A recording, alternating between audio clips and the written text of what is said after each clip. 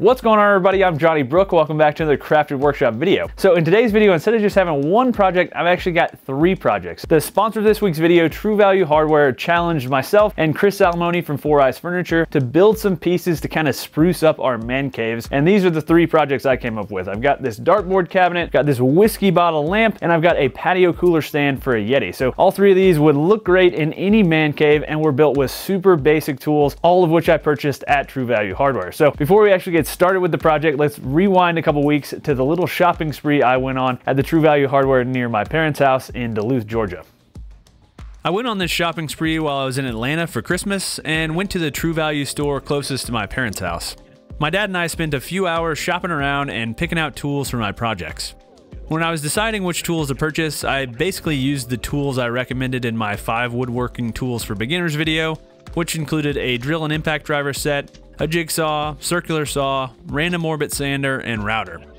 In addition to those tools, I picked up some accessories for the tools, including sandpaper, drill and driver bits, and router bits. I also got some basic hand tools, including a screwdriver, low-angle block plane, speed square, tape measure, 4-foot level, and some clamps. My goal was to literally only use tools I purchased on this trip, so I really tried to make sure and cover all my bases. With the tool shopping done, I started getting materials and supplies for the projects. This included a YETI cooler for the patio cooler stand project, a lamp kit for the whiskey bottle lamp project, and then various screws, glue, and finishing supplies for both the patio cooler and dartboard cabinet projects. After checking it out, I loaded up my dad's car and then headed home to my shop a few days later. Back in my shop, the first project I started working on was the patio cooler stand. You've probably seen these before. They're really just a nicer way to have a cooler out at a party and help to elevate the cooler to make it more comfortable to grab a beverage from within. I started by breaking down my oak 1x8s with my circular saw and speed square. These pieces will make up the sides of the cooler stand. When making cuts like this with the circular saw, I like to clamp the piece to my table to keep it steady. It's also important to make sure you pay attention to which side of the line you're cutting on. Also, I realize that I'm technically using the saw on the wrong side of the blade, but I'm a lefty and this is way more comfortable for me. I'll have all the dimensions for this project on my website and the article that goes along with this video if you're interested. And this stand was designed to fit the YETI Tundra 45 cooler, but could easily be scaled to fit other coolers. After getting the 4 side pieces cut to length, I clamped them together and then checked for square. To assemble the sides, I used 1 1/4" screws. And since I'm going to be plugging these holes with dowels, I went ahead and marked the location just to make the plugged holes look as clean as possible. I drilled the holes using a countersink bit, making sure to go to full depth, and then added the screws.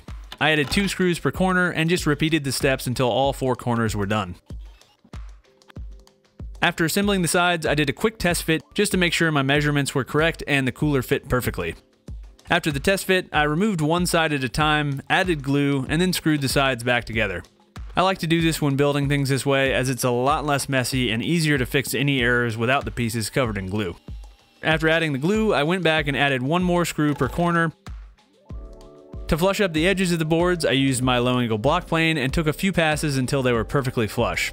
This is especially important on the bottom of the sides, since I'll be using a router with a rabbiting bit in the next step. Speaking of which, next I installed a 1/2" rabbiting bit in my trim router and set the depth to about half of the final depth for the first pass. Routers make a huge mess, and rabbiting is one of the messiest operations you can do on a router. Dust gets everywhere, and it's really important to wear some kind of respirator just to protect yourself from the ridiculous amount of dust. After the first pass, I adjusted the bit to my final depth of 3/4 inch and then made the final pass. Once the rabbet was cut, I measured the size for the bottom panel and then marked the measurement on my 3/4 inch plywood project panel. I clamped down my 4-foot level to serve as a straight edge, making sure it was square and to account for the plate of the circular saw. If you're going to be doing a lot of ripping with a circular saw, I definitely recommend making a straight line jig, which I have a video on. After ripping the plywood to width, I marked the length and then cross-cut the panel to final length. Before installing the bottom panel, I needed to round the corners on the panel to fit the rounded corners created by the rabbiting bit. I kind of forgot that I had a jigsaw to work with on this first corner, but made sure to nip off the bulk of the waste with the jigsaw on the other corners. The last step before installing the bottom panel was to sand the inside faces of the sides, since they were a lot easier to get to without the bottom panel in the way. I sanded them up to 180 grit with my random orbit sander. Finally, it was time to install the bottom panel. I added glue to the rabbet and then put in the panel, and then added some 1¼ screws to hold the panel in place. I made sure to pre-drill and countersink the holes so that the sides of the stand didn't split. Next, I plugged the screw holes on the sides of the stand. I didn't have the correct size dowels on hand to fit the size of hole the countersink bit created, so I needed to drill out the holes to 3/8 of an inch. Once that was done, I added some glue to each hole, pounded in a dowel, and then trimmed the dowel flush with my flush trim saw. Before getting prepped for finish, I went ahead and installed the hairpin legs I used for this project. First, I marked the offset using my speed square, and then installed the legs using the included screws.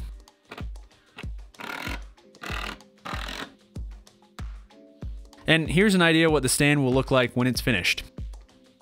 Next, I removed the legs and started getting the piece prepped for finishing.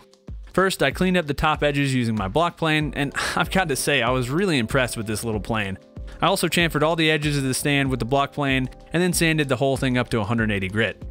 Since the patio cooler stand and dartboard cabinet are both getting the same finish, I decided to wait and just finish them both at the same time, so next I got to work on the dartboard cabinet. The cabinet itself is built in the exact same way as the cooler stand, with 4 sides screwed and glued together and a back panel rabbeted in place, so I'm going to speed through that part with a nice slider montage. While I'm working on the cabinet, let's talk about the sponsor of this week's video, True Value Hardware. As you saw earlier, all of the tools I used in this build were purchased at the Howard Brothers True Value Hardware store in Duluth, Georgia. True Value stores are all locally owned and operated, and these stores take pride in helping their neighbors complete their projects. There are over 4,000 True Value stores in 58 countries, so make sure to visit truevalue.com or click the link in the video description below to find a True Value hardware near you. Also, True Value is giving away a $1,000 gift card to one of their lucky Facebook followers, so make sure to follow the link in the video description to get entered. Thanks to True Value for supporting my channel and helping me make over my man cave. After getting the cabinet built, I flushed up the front edges again using the block plane, and then installed the hinges for the doors onto the cabinet. I spaced the hinges 3 inches from the top and bottom edges of the cabinet. For the doors, I used one of these 1x12 panels that are glued up from multiple pieces, and this one was 6 feet in length. Since I wanted the doors to overhang the bottom edge of the cabinet so that they could be opened without door pulls, I cut them to 25.5 inches long using my circular saw. As I said, the doors will be opened by pulling on the bottom edge of the doors, so I added a heavy chamfer to that bottom inside edge to make it more comfortable to pull. Next, I installed the hinge onto the door and then hung the door onto the cabinet. The last pieces of hardware to install on the dartboard cabinet were a pair of magnetic catches which hold the doors closed. I installed one on the bottom and top of the cabinet. And rather than use the metal plate that was included with the magnetic catch, I used a screw on each door, which works great and is a lot less noticeable. Before applying the finish, I sanded everything up to 180 grit using my random orbit sander. For the finish, I decided to first stain the dartboard cabinet and patio cooler stand black, since that fit the look of my man cave better. I used regular old speedball ink, which I've used before, and it works great. I just wiped on a coat with a shop towel and let it dry for a few hours. To seal the ink, I used polyacrylic, a water-based polyurethane, but if I had to do this again, I would have used a spray finish instead, since a lot of the ink lifted onto my foam brush when brushing on the finish. This didn't seem to really affect the look of the stain, but I think spraying would help to seal the ink better. After the finish dried, I added some cork to the inside back of the cabinet to give something for the darts to hit. This cork was a total pain to work with and wanted to crumble and crack when I tried to cut it. I'll probably either replace it or go back with some quarter round molding to hide the jagged edges. To hang the cabinet on the wall, I used this metal French cleat hardware which is rated for 200 pounds and worked great.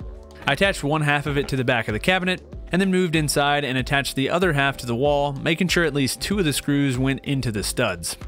The height a dartboard is supposed to be mounted is pretty specific, with the center of the bullseye set at 5 feet 8 inches from the ground, so make sure to take this into account when mounting your dartboard cabinet. To hang the cabinet on the wall, I just lowered the cabinet onto the cleat, making sure the pieces nested together correctly. If you didn't want to buy French cleat hardware, you could also make some yourself by ripping a board in half at a 45-degree angle. Finally, I mounted the dartboard to the center of the cabinet and then tested it out. After throwing a few darts, I decided the cabinet was missing some holders for the darts, so I took a few pieces of the scraps from the patio cooler stand and drilled some holes into them to hold the darts. Next, I mounted them to one of the doors of the cabinets. With that, the dartboard cabinet was done. After the finish dried on the patio cooler stand, I reattached the hairpin legs and then brought it and the YETI cooler into the man cave. The final touch for the stand was to add this cool little Coca-Cola bottle opener I picked up while I was at True Value, and you definitely need to have a bottle opener near the cooler, and having one mounted right to the stand is super convenient. With both of the woodworking projects finished, it was time to move on to the last project for this video, the whiskey bottle lamp. This was a really simple one. The only tools you'll need for this project are a glass cutting drill bit, a drill, and a screwdriver.